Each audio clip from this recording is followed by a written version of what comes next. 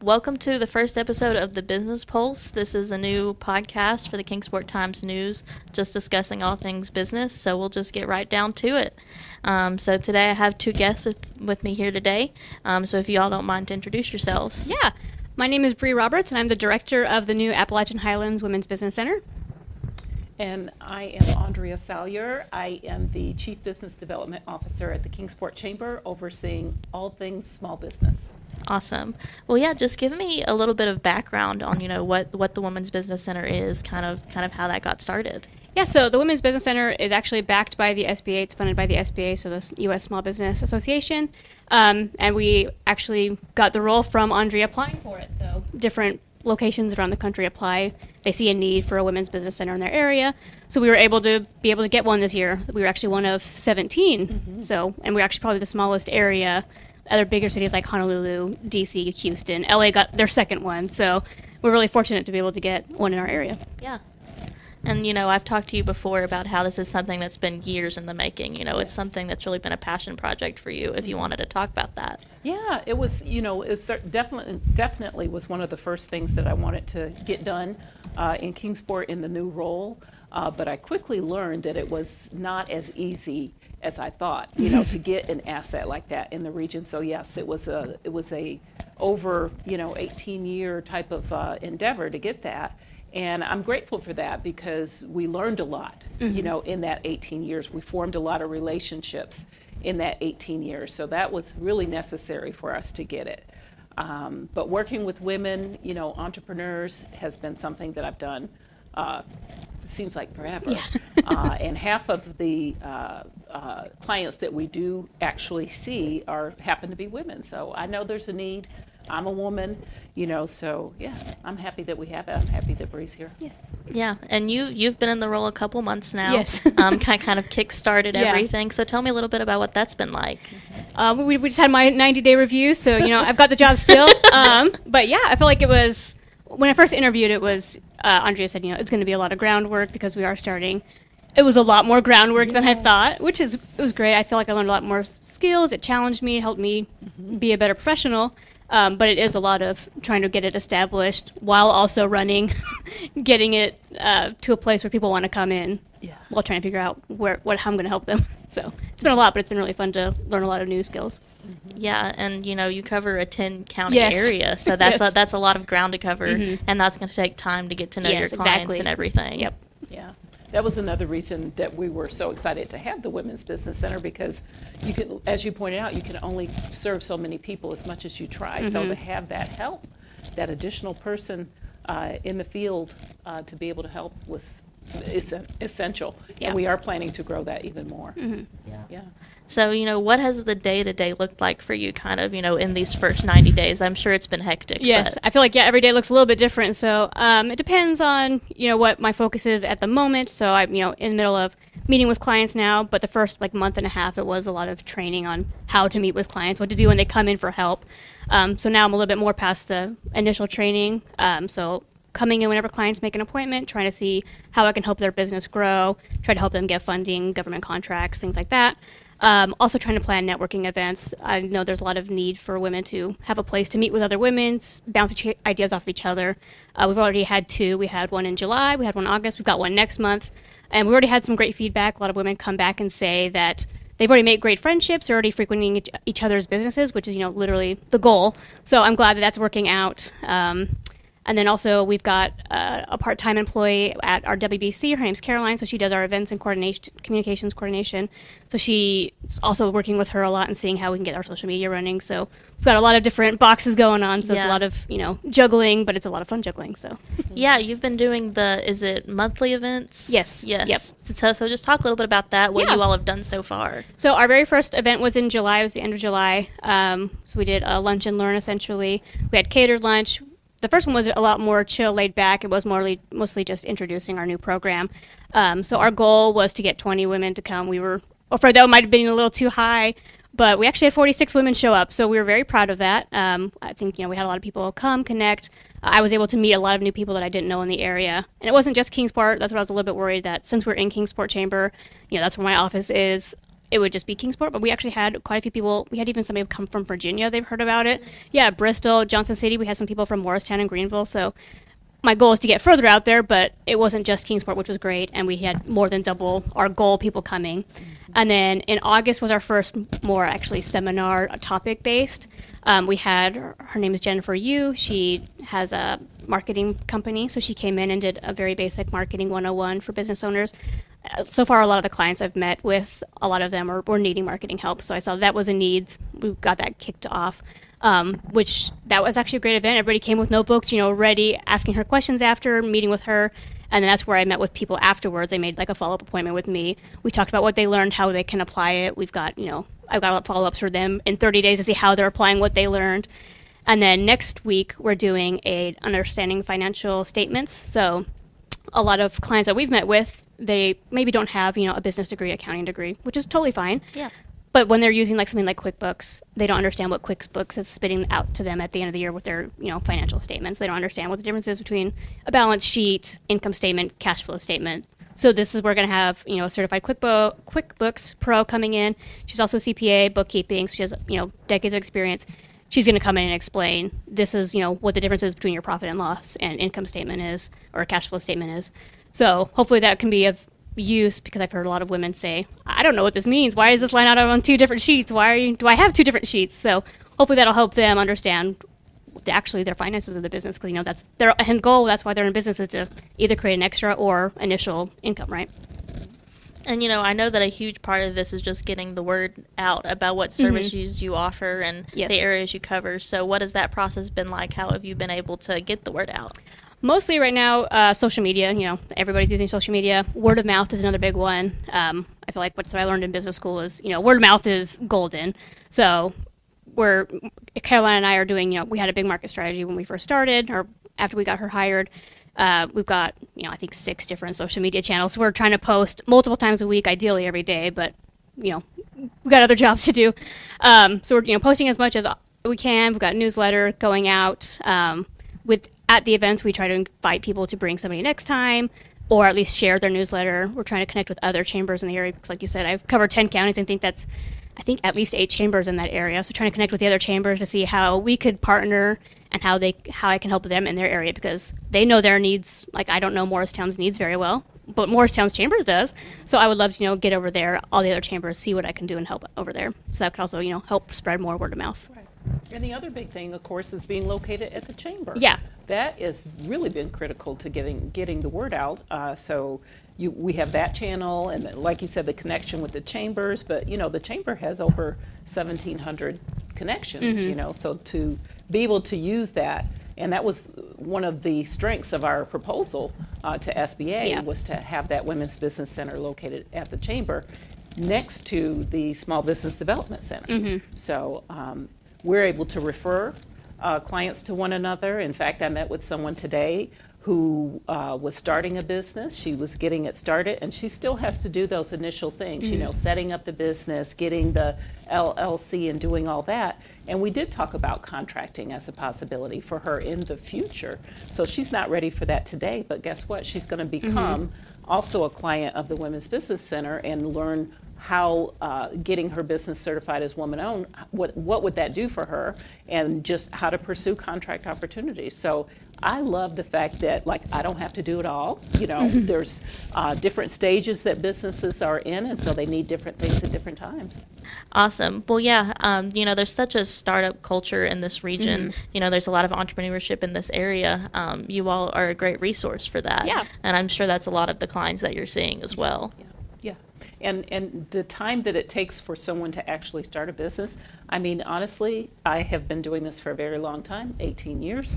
But I could have talked to someone 10 years ago about a business, and they're just now getting it going. I mean, the gestation period can be lengthy. And so that, I think, is the most enjoyable part of the position of the role, is seeing something go from concept to actually in business, right? And it may take a while. So we're here for them when they're ready, as they get to it. And there's a lot of one-on-one, you're meeting with these clients, Yep. with these people who are starting this up. How has that been, kind of you're seeing the impact firsthand that this is having on the people and their businesses? Yeah, so one of the things I do, like you said, is work one-on-ones. A lot of them I've been meeting with, I've already established a business. I've had a few that were looking to start a business, and that's when we would refer back to each other, so kind of ping-pong each other.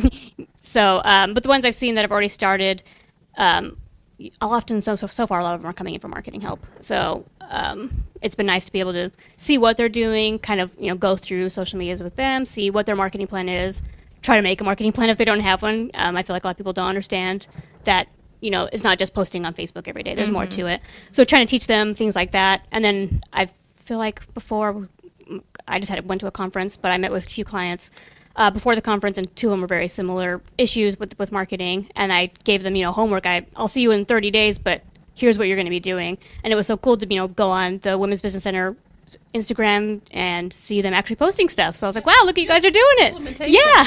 Yes. Yeah, because I can only help you so much in a meeting, but if you're not going to do the homework after to help your business, it's kind of, Sure.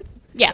And another thing, with what Brea just said, you walk into the center, the Women's Business Center, and you think all that you need is marketing. Yep. And guess what? There's a whole lot of other things that maybe not getting done in the business. And so it's our job to make them aware, Yeah. That there are other parts of the business that have to be tended to as well. So, Yeah, there's so many parts that go into running a business. It's not just the getting the place open. Yeah. You've got to do the marketing side, the finance side. It's a lot. There's so many things you have to learn and be able to deal with when Yes. you're going through those motions. for sure. But I guess I would be interested to know the Cosby connection and kind of know how the chamber has partnered with the Women's Business Center as this startup has happened. With Cosby, I remember when I started with the program, we were just Kingsport. Certainly, just the Kingsport Office of Small Business Development and Entrepreneurship. But as Brea pointed out, people were coming from all over the place. So it was difficult to turn someone away and say, hey, I can't help you. So we've always been looking for ways to help more people. And so by having Cosby be the umbrella and then bringing on the Small Business Development Center affiliate office in 2011, and now the Women's Business Center in 2024. Yeah. Right, but we have added on those components that help us reach more clients, to be fair. So we plan to continue growing, but right now we're building the infrastructure. We've got a good base, a good foundation, thank goodness for the Kingsport Chamber.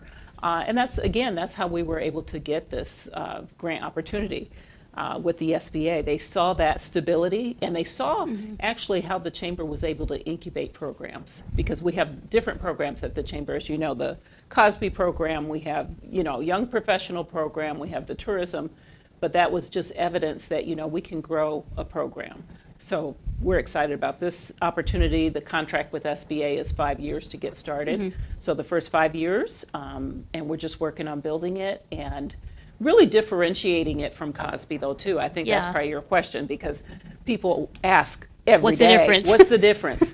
Why are you here? So we want to be very clear, about the focus of the Women's Business Center, which is truly on the procurement piece.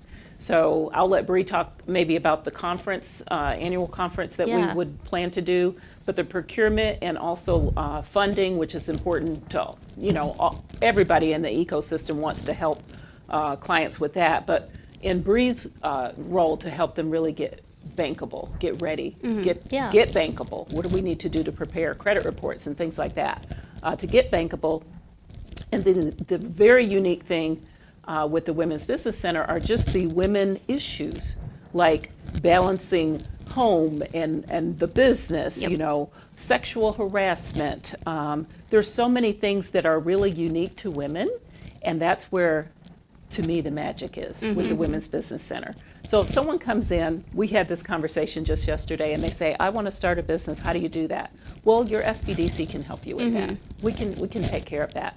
Now, if you come in like my client today and say, I want to start a business and I'm thinking, at some point I want to do business with the federal government, that's when I'm going to refer them to Brea. So there is actually a big difference, on what we're going to be working on. We're going to collaborate definitely on some things, but there's a lot of work that she'll be doing that I will not. I'll be referring it to her. Yeah.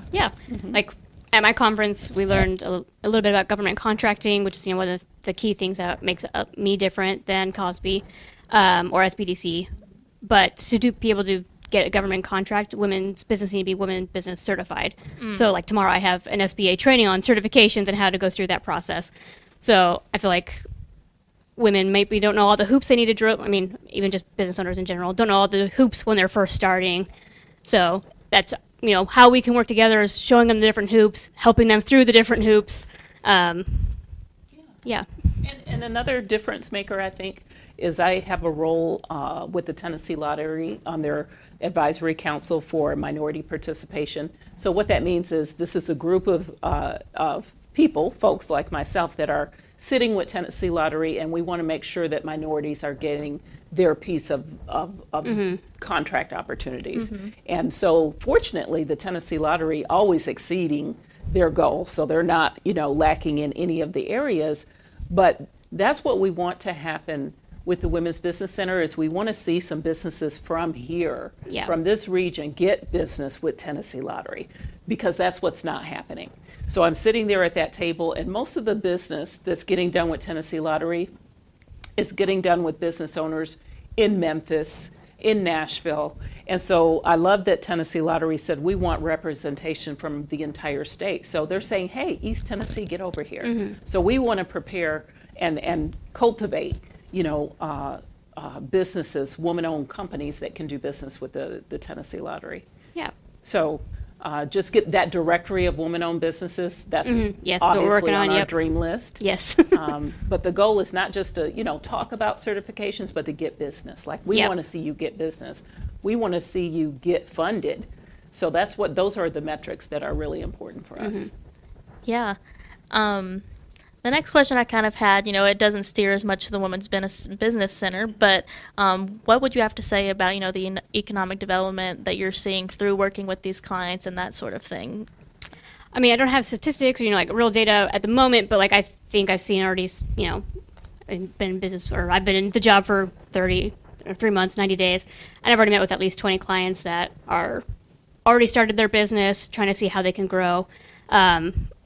I think there's just so much data. I think you put out data with Cosby and stuff. Like, the more women are in business or are in charge of the business, the more money goes back into the economy. Women just tend to give back more, use more of their paycheck. So that's, part of our goal is to get women to do that, because the more that women succeed in business, the more the local economy grows. And that's just only going to keep helping it by, word of mouth. Hey, WBC, Cosby, SBDC helped me grow my business. They can help you grow too. So that's the big goal, right, is to keep us all thriving, and that's the way we're going to do it. And as far as, exit rates, right? Exit rates for businesses, startup rates for businesses, when you look at it on a national scale, it's about 50-50. Yeah. Like, it stays really close to that level. And it has been. If you look at the past 10 years, there's really only 3 years where the number of starts outpaced the number of exits. And so with the pandemic, certainly, we had more exits at that time, and the year after the pandemic, we had a lot of exits. Huge, yeah. Right. But right now, in 2024, it's normal. You get one, you lose one, pretty much. So the activity level remains super busy. When I started the job, I told Brea, I said I was waiting for it to have a rest. Yeah. When do I get to rest, right? And there's no rest period. Yeah. Because actually, when people are on their Christmas break, they're going to come see about starting a business for next year. So it's exciting, that so many people are thinking entrepreneurially. And actually, to be honest, I think that number has increased. People know. And with the economy, they have to have more than one income stream. Yeah. So they've got a job, and they've got a side hustle, right? And they've got some e-commerce thing going on. So, I mean, let's be honest, it's 2 or 3 different income streams that you really need to kind of get comfortable now. Yeah. So it's very busy. People are excited about different businesses that they can get started with a small entry fee. Yes. Right? So those digital businesses, wow, they're taking off. Yeah. And I mean, I hear a lot of local business owners will talk about, the first year is always the hardest. Yes. And, I heard one person talking about how the summer is hard, especially locally, because, a lot of people travel for vacation and things like that. So I'm sure those are some of the conversations you're hearing as well. Yeah. That, and I feel like there's a statistic that businesses fall the first 2 years. So if you make it past the first hard year, you still have another hard year. And if you make it past the second year, then you're, I think, a substantially better set for the rest of your life. I mean, you're not for sure set, but so many fall within the first 2 years. So that's our goal, is to get them over that big threshold. Yeah, and you just got to plan for that seasonality. Like, no kidding, in Kingsport, football is going to mess you up. Yes. Like, you got to have a plan. So just like Brea pointed out, those family vacations, you got to be ready to have something in place.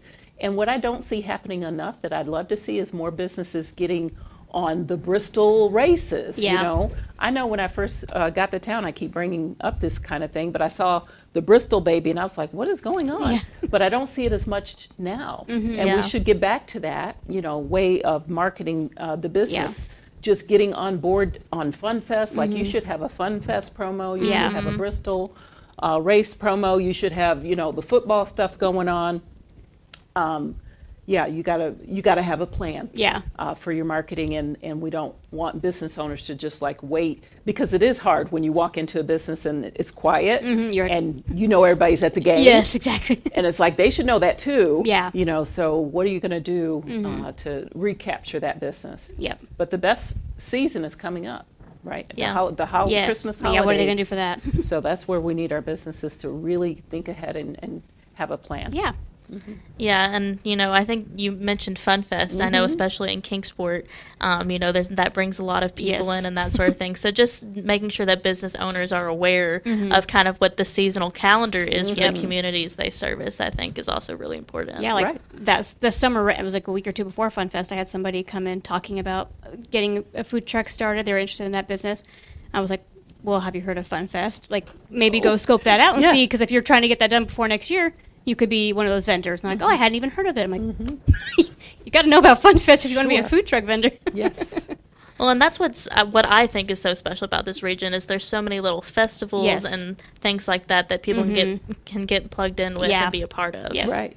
And then business owners have to make their own block party. Yeah. You know what I'm saying? And really work with each other. I'm seeing that happen a lot more, and I'm happy to see that the business owners are getting together. And then when they do that, guess what we do? We get out of their way. Yeah. Or how can we support what they're doing? We're not trying to, take that over or we want them to redo succeed. what they're doing. Exactly. We want them to succeed. And really the best way is to work with the other business owners that have that veteran status, like they've been through some things, work with them, collaborate on projects, market each other. Those are the businesses that tend to make it, if you notice, the ones that are not just in it for them, right?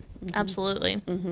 Well, we talked about how, you're in the first few months. What is kind of your outlook moving forward, or some things that you're looking forward to, in the next year or so? Yeah, so one thing we're trying to get going is, we don't have an exact term for it yet, but a workshop, so women come and basically become a part of a cohort, so they can be in classes with each other, but they're trying to learn specific topics. So we're trying to see what topics to cover for that, if there's a need for, a whole finance cohort, marketing, strategy, things like that. But that's my big goal, is to get these cohorts going so women can really get into the nitty-gritty, have a once-a-week meeting, Zoom, in person, maybe have some type of worksheet to go through, so they're really getting invested in trying to help their business. Pitching their company to an investor. Yeah. So those are just some of the things that that cohort would be doing. Yeah, learn how to negotiate. Yeah, I feel like, women aren't necessarily taught that. You're taught to be quiet. Right. Don't take up space. Or just telling their story. Say thank you for what you're given, but be outspoken. You can go ask for something. You can pitch your business to somebody. So trying to make something like that where it's very valuable educational piece that they can go and grow their business. And we're working on that, on putting that together. Bree, you want to tell them about the survey that you got going? Yes. Yeah, so I'm working with professors at ETSU and the College of Business and Technology, and we're putting together a survey that will go through the 10 counties that I cover, which is, a large area. But this way I can find what their unmet needs are, and then I can try to start tailoring, services like this workshop, for example, to see what they feel like they don't have around to help them start or grow their businesses. Mm-hmm. Yeah. So the content of that cohort, that curriculum, is going to depend, on the survey results. Yes. So I hope your viewers and listeners will take the survey when they see it come across their desk. Mm-hmm. That would be critical. Yes. Mm-hmm.